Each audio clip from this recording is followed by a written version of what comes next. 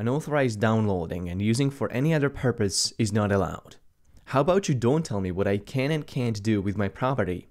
Get the f*** off my property!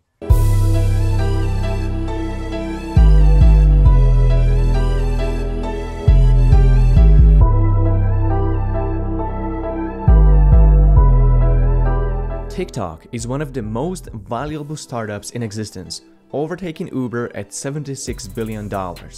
That's 3 times as much as SpaceX, Elon Musk's company, set out to colonize nearby space. What is TikTok's business model? People creating and sharing short videos riddled with copyrighted music. PewDiePie has been the most subscribed to independent YouTube channel for 5 years and is making billions and millions every year. His secret sauce? Using other people's content and reacting to it. In fact, almost every successful creator on the platform has made profit off of copyrighted material authored by someone else. It's no different if you go to Facebook, Instagram, or Twitter. Everything's a copy of a copy of a copy of a copy of a copy of a copy of a copy. The success of the internet economy is based on copying information. If you are connected to the internet, it's almost certain you have violated a copyright law in your country, knowingly or not.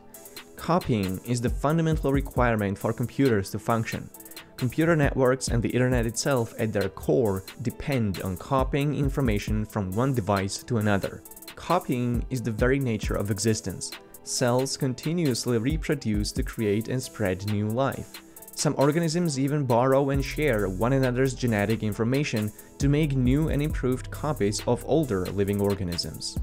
Our social structures as human species has always been based on copying. We've evolved because we freely copied the first human to make a hand tool. We followed the first man out of the caves and built the first huts. There were no patents on wheel, agriculture, domestication, or printing press. From generation to generation, we relied on sharing, copying, and improving upon information in songs, poems, stories, and tales. We thrived because there were no restrictions on passing information from one person to another. But what's natural is not always what makes it into law. With strict copyright and patent laws implemented across the developed world, natural exchange of information has been banned in favor of giving authors exclusive rights to copy and protect their works. But copyright is unlike any other right. It gives the class of authors supreme position over the rest of the society, while treating everyone else as criminals when they want to exercise their free speech and property rights to the full extent. Copyright is the exclusive right to reproduce and distribute someone's work. It's the right to make copies of a protected work, hence copyright. Patents are government protections on improvements and inventions in devices and processes. At least that's on paper. In reality, copyrights and patents are monopolies. Monopolies where only the right holders are allowed to profit from the resources.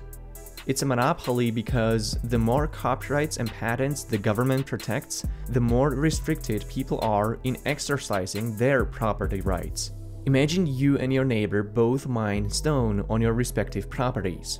Then your neighbor decides to build a sculpture out of a stone.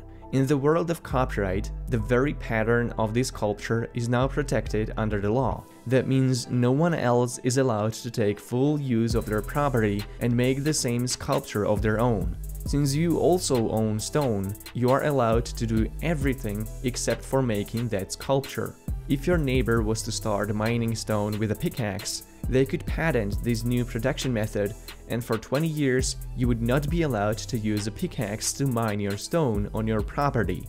The more people make copyrighted works from their stone, the less and less property rights you can exercise with your stone. The more patents are registered, the more restricted you are in what you can and can't do on your property. That's because the logic behind copyright and patent laws treats ideas as scarce resources, when in reality they are infinitely abundant. Copyright, along with other forms of intellectual monopolies like patents, trademarks, and trade secrets, is presented as a form of property rights. but property rights function completely differently and were put in place for starkly contrasting reasons.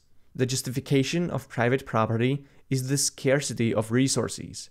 There is a finite amount of land, food, wood, minerals, goods, products, and labor. Because of scarcity, people can resolve the competition over scarce resources with conflict. Conflict breeds catastrophe. If tangible things were abundant, there would be no conflict over them and there would be no need for property rights. If somebody took your car, you wouldn't worry about it because you could just get another one by magically snapping your fingers. One's possession of an abundant resource doesn't deprive anyone else of possessing it. Copyright laws are not protecting scarce tangible goods. They are protecting intangible ideas that are abundant. Copyright law is protecting the idea of a particular sculpture, but property rights protect the materials the sculpture is made of. If you were to violate an author's copyright, you would make a copy of their idea that they didn't allow to be made. If you were to violate their property rights, you would take their physical sculpture by force without their consent. In both cases, you would be accused of theft and state would use force to coerce you. But only one of them would actually deprive them of their property.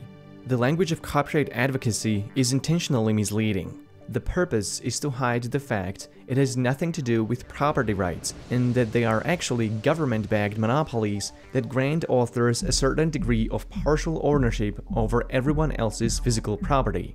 The moral and ethical grounds for property rights is to prevent conflict and create a just system of redistribution of scarce resources. What's the justification for copyright? Well, the answer is more philosophical than copyright advocates are willing to admit. Actually, it's entirely philosophical. There is a utilitarian view that says copyright laws incentivize authors to create work and make profit, and profit creates wealth, and wealth benefits society. But there is no clear evidence whether copyright actually stimulates more wealth creation. Many small creators are actually offering their works for free and free from royalties or copyright altogether, like the author of the background music you are currently listening to. Copying is free advertising. The ones enforcing their copyrights the most are actually big studios, record labels, and publishers, not the authors themselves. Most copyrighted works never enter the public domain, so the general public cannot profit from authors' creations. If anything, copyright laws concentrate wealth within the class of right holders. Without copyright laws, software engineers and authors could, and probably would, be even more creative and innovative, as they would have to respond to competition instead of enjoying government protection as monopolies. Going back to the stone and sculpture example, if there weren't intellectual monopolies, everybody could benefit from improvements and creative works. The cost of stone would go down because the mining process would advance immediately and not once every 2 decades. Everybody could freely improve upon prior concepts and ideas and thus make stone products better and more available. But even if copyright monopoly proved to create more wealth than a world with no copyright laws, that still wouldn't justify their existence. The goal of law is justice, not wealth maximization. People are responsible for their own wealth, not the government's. What makes copyright holders' monopoly on distribution unethical is that their copyrights institute authors' supremacy over the rest of the population and other human rights. Somehow, it became socially acceptable to equate a mere process of replicating a binary code of information with violently attacking a ship and taking its crew hostage for ransom. Piracy. Piracy is a crime because it deprives other people of their property and endangers their lives through the use of force. Look at me, sure. Look at me, sure. I'm the captain now. Online piracy doesn't exist because downloading a copy of a publicly available work made by someone else doesn't deprive them of anything. There is no use of force and they still have their original works perfectly intact. You can steal someone's candle, but you are not stealing by lighting your candle at theirs. There is no theft in the latter. In fact, it's enrichment. By sharing and copying information, you can only have more information, you can never have less. You could still believe that copying someone's work is wrong, but you can't use utilitarian justifications or make false equivalencies with property rights. So some believe in copyright because everybody has a right to the fruit of their labor, and the right to be rewarded for labor is a natural right, hence copyright monopoly is a natural right. Except, this philosophy is unacceptably arbitrary. A mere creation in the process of labor doesn't guarantee ownership. If you work on someone else's property, you don't own the result of your work. If you steal my clay and mold a cup from it, your creation doesn't grant you any rights. If anything, you owe me compensation for damages. The process of creation is simply not enough to grant any sort of protection. According to the copyright and the patent law, scientific truths and abstract ideas like philosophical truths can't be copyrighted or patented. So when a theoretical scientist discovers a new equation or invents a new scientific method, they are engaging in a creative process.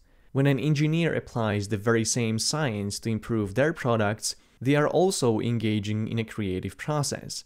And still, the work of the engineer is rewarded while the work of the scientist is not. What makes people believe it's fair and moral to reward entertainers, inventors, and artists, and not theoretical scientists? The line between what's protected and what isn't is entirely arbitrary. It's not based on experience, truth, or evidence. Why are copyrights protected up to 90 years after the author's death, and patents are protected for exactly 20 years since the date of filing? Why are copyrights automatically given to a created work, but patents must be registered? There is no rigorous standard based on which these lines were drawn. It's a matter of lobbying power, and the lines keep getting redrawn.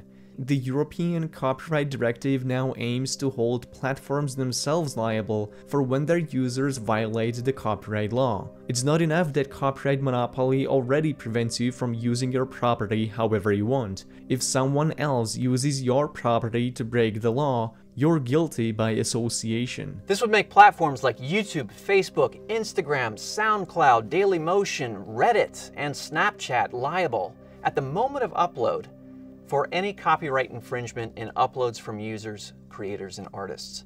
Copyright laws are a slippery slope. For the sake of giving authors a higher status in the law, we are trading our free speech and privacy. Copyright strikes are one of the most efficient ways to silence opposition or criticism, and this has been abused by politicians and government officials across the world. It doesn't matter what the reason for a copyright takedown is, which turn authors into arbiters of justice, since they can freely choose to enforce the law when it's convenient, ban negative coverage, but allow positive feedback. The logical conclusion of enforcing copyright monopolies is an abolition of privacy. Copyright laws criminalize society.